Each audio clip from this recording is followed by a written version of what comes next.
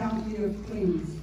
And as many of you know, Queens, well, first of all, I want to say thank you, because so many of you were so supportive of me when I ran for district attorney.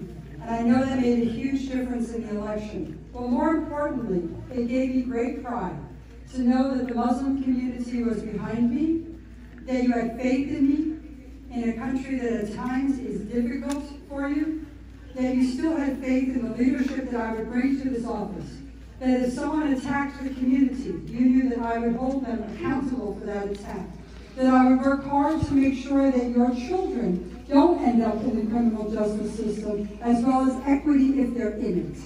And that is what I've tried to bring to the district attorney's office.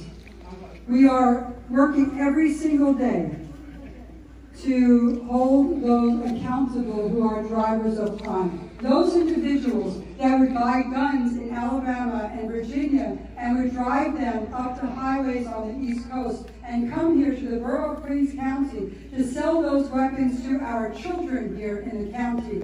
We hold those individuals accountable every single day. We break up those gun rings. But at the same time, because in the newspapers today, you hear it, right? You either have to be on one side or the other. It seems like in today's time, a steady hand is never out there.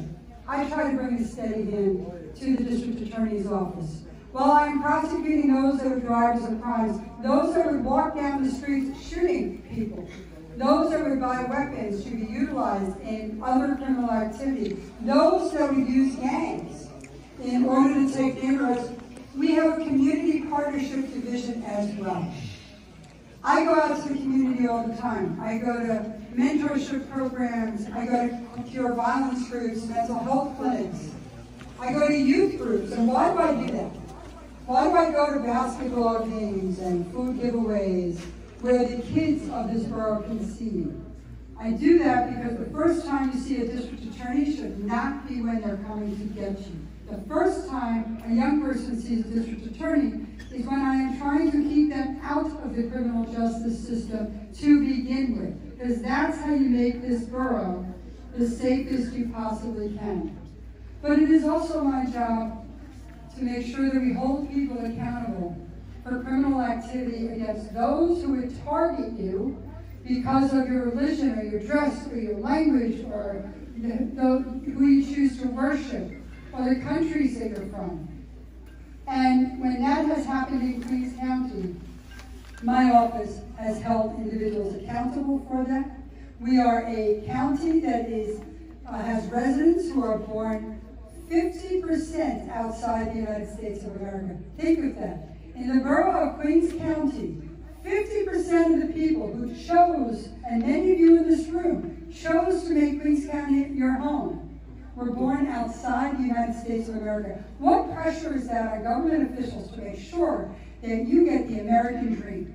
And I believe that because you've chosen our borough, because you've trusted your families to our borough, because you have put faith in my administration, that my bar is even higher to make sure I do all I can so that everyone in this room can pray in freedom, can dress in freedom, can speak the languages that you choose to speak in freedom, and most importantly, to simply raise your families and earn a living right here in Queens County.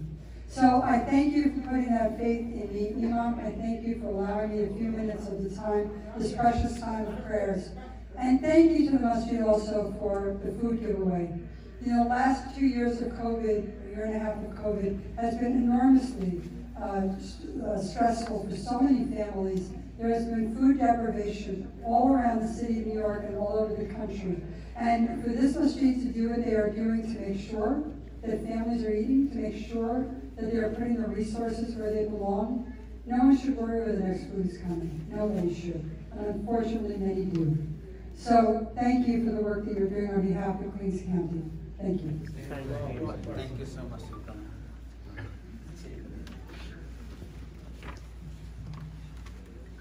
Don't